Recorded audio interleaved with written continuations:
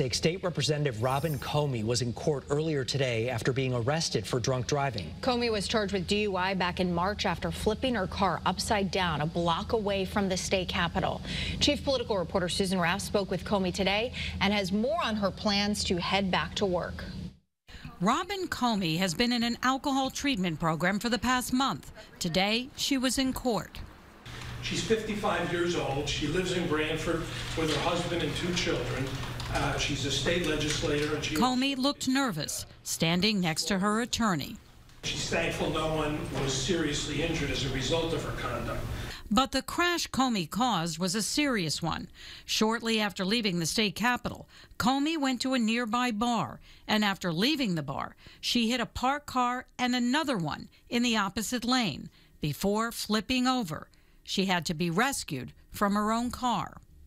She failed sobriety tests, appearing dazed and unable to concentrate when officers asked her questions.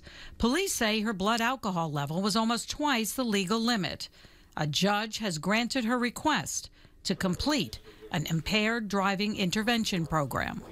I would like to say that I'm very grateful for this second chance. I'm ready to move forward. Right after the crash, the House Speaker stripped Comey of her leadership position and all her committee assignments. Today, he says, if Comey is ready to come back, she's welcome to come back. For all the people who would say you're not fit to serve, well, in this country, the beautiful thing is everyone who represents that she's represented by will have the opportunity to make that decision. And she has to tell that story to them. What do you say to people who feel that, maybe you shouldn't come back? This is hard stuff. Life is hard stuff. And I'm just grateful to be given another opportunity. The judge told Robin Comey in court today that if she completes the alcohol program successfully, all the charges against her will be dropped.